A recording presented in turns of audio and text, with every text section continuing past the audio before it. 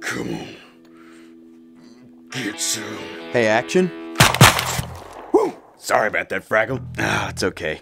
I'm getting used to it. It's just, with no action right here, there's nothing to do. There's only so many times I can watch the most action-packed movie ever, Romeo and Michelle's high school reunion. Well, before he shot Gran in the head, we did do a weekly tutorial show. Why don't you do that? That sounds super lame and boring. Why don't you do it? Well, that's not really my job, Ann. Oh, but I insist. Did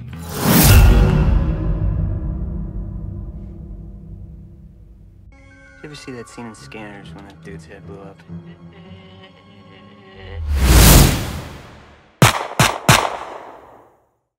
Hey guys, welcome to... what the hell does he say? Look, I'm gonna level with you. I have no idea what I'm doing, so let's just check out our request, shall we? Well, looks like you guys want a muzzle flash tutorial. So today we're doing Advanced Muzzle Flashes. And by advanced, I mean we ain't just slapping a muzzle flash on it and saying, done. We're also gonna add a round ejecting and some smoke. To do this, we'll be using the Action VFX Muzzle Flash pack, as well as their Gun Sound Effects pack. Now, before we get into it, let's talk about muzzle flashes a little. Basically, it's that flash of light that comes out of a gun when it fires. Now there's two things that can help you sell this effect better in camera, and they're super easy. 1. Use a gun that has a working slide.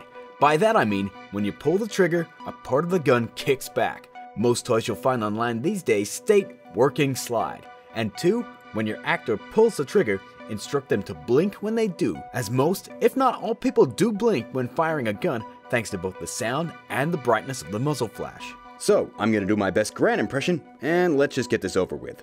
Okay guys, you know where we are and you know what we're doing. Just excuse the echo if there is one. I'm recording this down in the basement at work, so it's what it is. I'm not inside the studio at the moment and I just want to bang this one out. So if we check out our comp, you can see that Action fires off his gun twice. As you can see, the slide goes back just as I mentioned earlier. So if we head over to the project settings, you can see I've imported a few different muzzle flashes and a round spinning from the Action Effects gun pack. If you check out the website, you'll see they have a ton of them on a bunch of different angles, as well as some sweet sound effects. Their 50% off sale is still going on until the end of May, so feel free to check them out. Okay, so our first step is to import our muzzle flashes into the comp. So let's start with the first. Let's head along the timeline until we see our shot. Easy to see since our slide on the gun goes back. We'll then hold shift and drop our first muzzle flash in on top.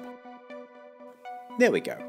Let's then position it into place, and if you need to, hit S and scale it up or down to suit your shot. You may also need to hit S and rotate as well. Right, that looks pretty good. Once you're happy, head forward one frame, hit Ctrl-Shift-D to split the clip, and delete that excess off the end. Let's then move along the timeline to the next shot, right here, and we'll repeat those steps. Import, position, scale, rotate, move ahead one frame, split the clip, and delete the excess. Let's then change the transfer mode on both to screen, and let's check out a preview. Not bad, we've got our muzzle flashes in place, but it's time to sell the effect. Next step, adding a little tail to that second shot. Now by that, I mean I want to add an extra frame of muzzle flash and shrink that muzzle flash down just to add some variance between the two shots. So let's duplicate that second muzzle flash, shift forward one frame, and then we'll scale it down a touch. There we go. And of course, we'll reposition it back into place. I'm also going to head up to Effect, Blur and Sharpen, and add a directional blur and just crank that up a little. That way it doesn't look like we've used the exact same muzzle flash and just scaled it down. It adds a bit of variance and it's subtle enough that you don't notice it. Now if we check out a preview, I know it's not much of a change, but it's the little things that help sell an effect. Speaking of selling, it's time to sell it more with some glow. To do this, let's grab all of our muzzle flashes, hit Ctrl-D to duplicate them, and then we'll select the first flash right here, head over to Effects and Presets and type Fast Blur. Let's then drop that bad boy on right here. We'll then crank that blur amount up until it looks good to you. As you can see, it gives our image a nice hazy blur that softens our flash, but also enhances it. From there, let's highlight the blur effect, copy it, and then paste it over the other duplicate muzzle flashes. Now, let's check out a preview. Getting better. Now let's finish off our muzzle flash with one last cherry on top, or in our case, a little smoke puff. If you head to the description down below, I've got a download link for the smoke puff that we used in our Spider-Man web episode. We're just going to repurpose that right here. All you need to do is simply head to the point of that muzzle flash, drag and drop our puff in on top of the flash, position it into place, and change the transfer mode to screen. Repeat that again for any other muzzle flashes in your shot. Now if we check out a preview, it's looking pretty damn good.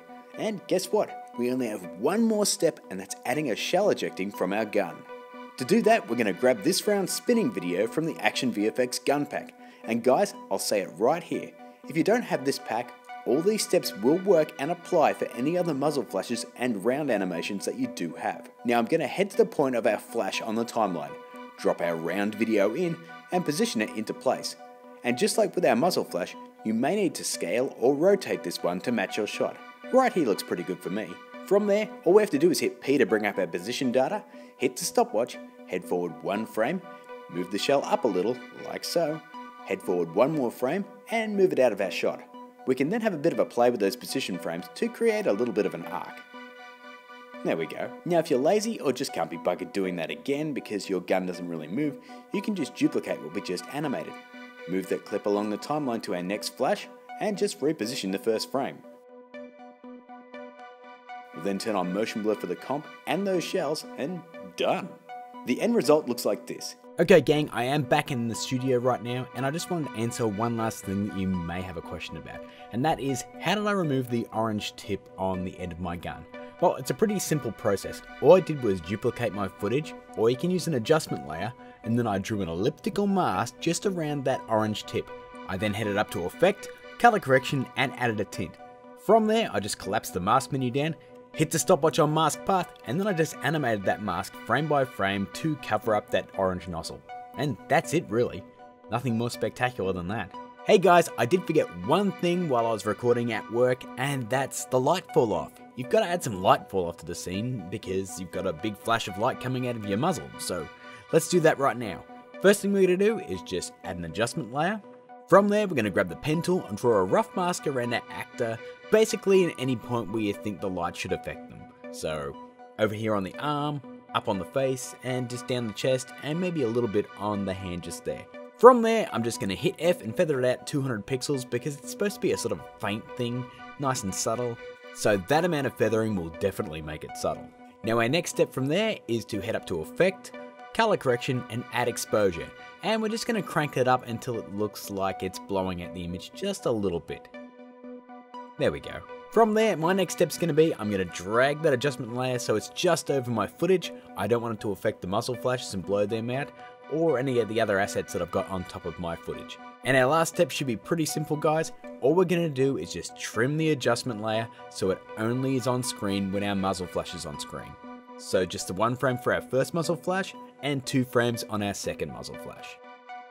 And if we check out a side-by-side comparison, in only a few steps and a few minutes, we've made a pretty sweet muzzle flash effect, including a shell ejecting. Nice. Add up all of those steps and you get something like this. Hey, action. Woo! Sorry about that, Fraggle. Ah, it's okay. Ooh, outro. It's action's time to shine. So that's Advanced Muzzle Flashes in Adobe After Effects using Action VFX gun assets. Now you can use other muzzle flash packs, but with 50% off all their packs for the entire month of May, why the hell would you? That's stupid. You ain't stupid, are ya? Are you? Now I know you enjoyed this episode, so karate chop that like button and share it till your fingers bleed. If you ain't subscribed, it's right here, as well as our Patreon info right here. We got even more awesome crap over here, and that's that social media bull crap above my head. But until next time, keep learning, and Action Jackson